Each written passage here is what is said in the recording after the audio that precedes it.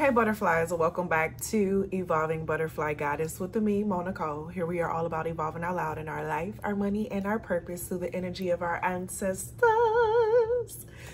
I want to thank you for your likes, comments, shares, and subscribes here on the channel. It is always appreciated. And a major shout out to all the channel members as well as the members over on my website. Thank you, thank you, thank you for your continued support here on the channel. It is always appreciated, my loves. And thank you to everyone who has purchased from my tea and my candle company or my books from off of Amazon, okay, any of my published books. So thank you, thank you, thank you. We are getting into an 1111 angel number message at this time. We know 11 is the number of spirituality, spiritual progression, evolving, okay, it's the number of evolution. If we were to deduce down that 1111, it would deduce down to a 4. And 4 is a number of stability, is a number of building up, is a number of home, is I think I already said stability. It's also a number of protection, okay? And I'm getting this energy as I was tapping into this 1111 was this vibe of you needing to protect a vision that you're currently holding as you're going through this next level of this upgrade. There are things that you are able to share. There are things that you're able to, I'm hearing, brainstorm out with other individuals, but then there's also something that you're being called to keep dear to your heart, okay? Two of Cups and the Ace of Cups. Yes, so there is something that you are meant to keep deep to your heart that deals with, some of you all is your love life relationship, some of you all is like some level of friendship or connection, or it could just be like this new venture that you're allowing yourself to connect to, okay? It could be a new friendship. It could be a new path. It could be a new organization, a new project. But this is something that you just started within like the last 30 days. I'm getting, you don't need to be sharing anything with anyone for anything that is less than 90 days. I think that's the first trimester. However, the length of a first trimester is of a pregnancy, you don't need to be sharing this information out with anyone. Let me see how long is the first trimester. I guess I could just ask you all in the comments. Let me know in the comments, y'all, how long is first trimester, but I'm getting this vibe of like the first 3 months of this project or whatever it is you're working on, you're going to have to learn how to process and work through it on your own.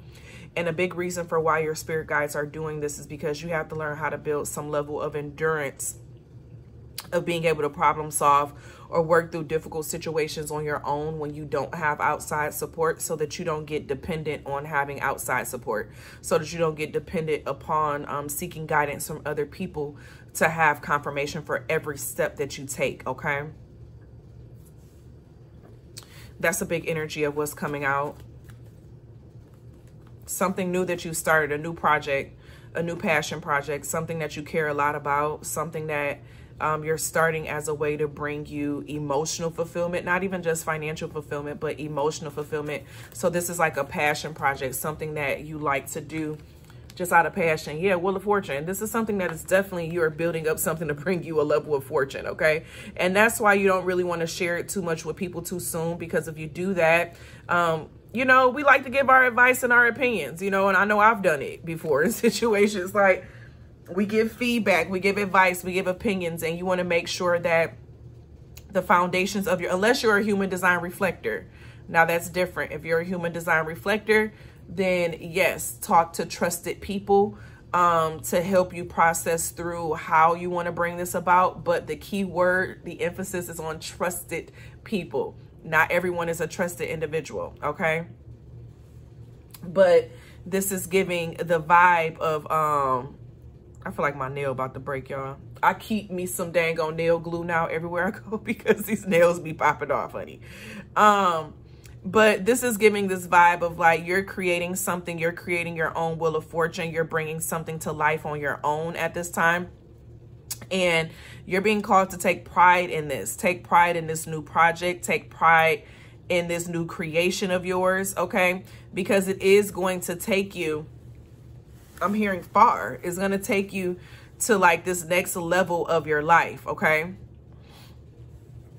I'm hearing new levels. It's going to take you to a new level that you weren't expecting. but you're going to be grateful for it though. Yeah, Ace of Swords. I'm also hearing this sense of speaking up for yourself more. So this is going to teach you to, I'm hearing, think more for yourself, but then also speak up for yourself more. So if you wait before you introduce other people to this thing of what you're doing, it's like you have your foundational talking points already.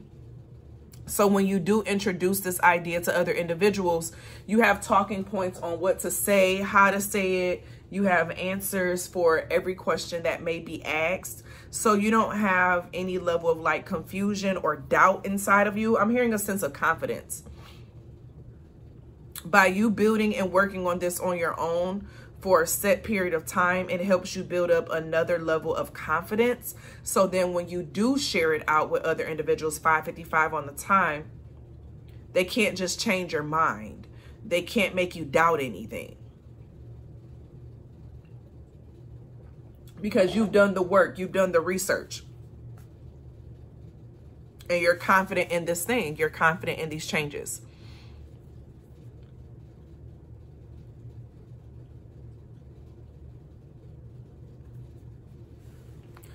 Some of you all are creating or doing something that connects to your ancestors or an ancestor. So it could be a passion project or something that you talked about with a passed over loved one.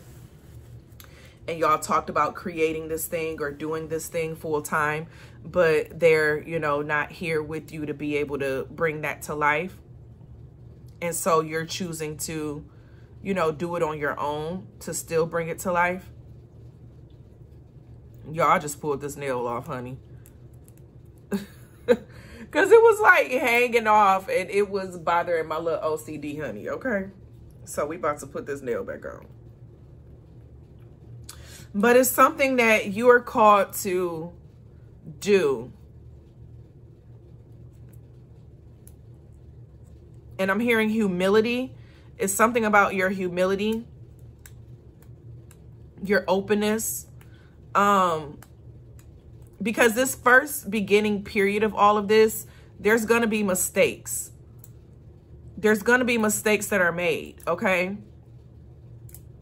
And with those mistakes that are made, it's like, it's going to still end up working out for you in your favor though. Because these mistakes are going to teach you lessons that are very imperative for the success that you seek.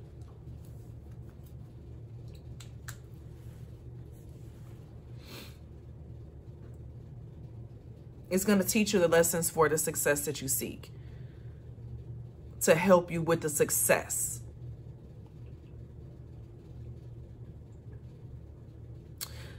I'm hearing talking points as well, getting talking points together, an agenda, the planning process, getting all of that in order during this time.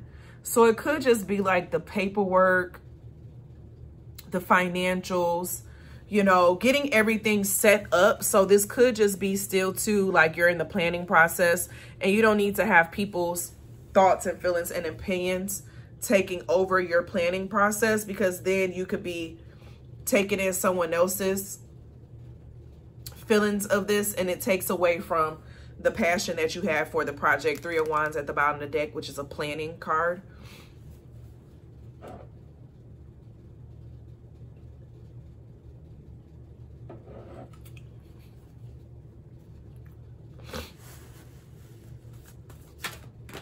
I was about to say any other advice, and then the 6 of Cups came out. So it would be helpful for you to keep some things from the past involved with this project. And if it is a passion project of, I'm hearing some type of nostalgia, having some type of nostalgia involved in this project. Reflection is very important for you with this project as well. Being able to reflect on the past, being able to reflect on the things that you've worked through, that you've had to build up, is very beneficial for you at the same time as well.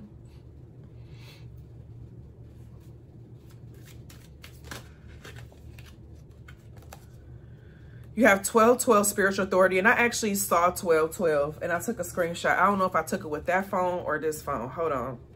Let me see.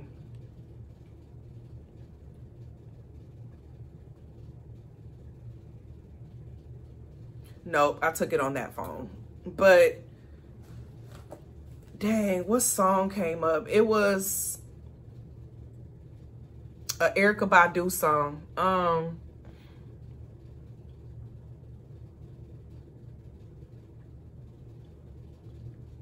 I can't even think of it. I can't even think of it. But we have 1212. So it's a butterfly effect. It's a butterfly effect. Effect. Time to change some energy. Change some energy. Time to check your energy. Check your energy. All right, so we have 1212 spiritual authority. Be confident. The universe is working in your favor, and you have spiritual backing to make your goals become a reality. You have 1111 on this time. You have the spiritual authority. You have the spiritual authority. You hear me? You have the spiritual authority to bring things into fruition. You know more than what you give yourself credit for. You just may have been in spaces that didn't want you to see your power, that didn't want you to see how much you knew, how much you were able to accomplish, how much you were able to create. But they got another thing coming, honey. They got another thing coming. You hear me? You have spiritual authority with this thing, and that's why this energy was saying to not let other people into your space too much, because if you let them into your space too much, you're going to find yourself out here. Oh, wait, Amazon is out for delivery. I got to turn my do not disturb off. But it's like you run the risk of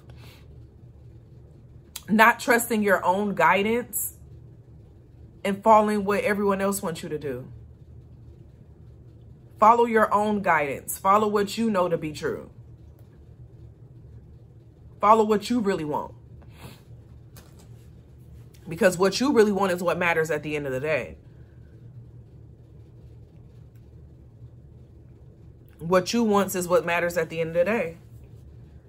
And you have literally, you know more than what you think. It's like you have this natural sense of knowing inside of you. You like literally trust your intuitions. You hear me?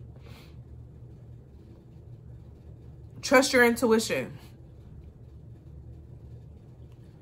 Like I'm getting this aspect of acting first and asking questions later. You know your magic better than anyone else. Like I know my magic. I know a lot of parts of myself that is my magic, and like I used it and I literally saw it work. Put it that way. I literally saw it with my own eyes. I saw it work. Okay. Oh, it's my camera. I saw it work with my own eyes. So you can't tell me it's not magic. You can't tell me it's not a part of my magic. You feel me? And I was sharing it with the members inside of Discord, and I was just like, you know, it took like 3 months. And that makes me think as well, you know, when we talk about all this manifesting, yes, it took about 3 months. And we were just talking about 3 months before sharing your stuff. Literally, wow. You know, this is giving me this energy of do it first and then ask questions, because something that you want to do, some people may look at you like it's crazy or it don't make sense, but it's actually exactly what you need to do. What you need to do, it may not make sense to people, but it's what you need to do.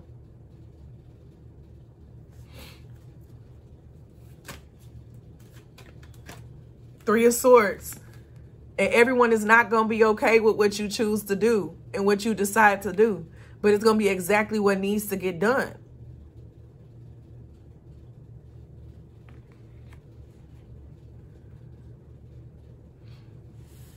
You know, 12 is a number of, and that's why I'm going to title this video 1111 and 1212. I'm going to title this video 1111 and 1212 because it made me think about that 1212 energy.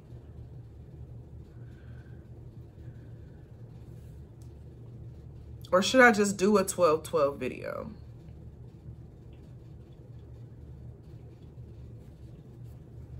If y'all want a 1212 video after this one, like let me know, and I may record one later.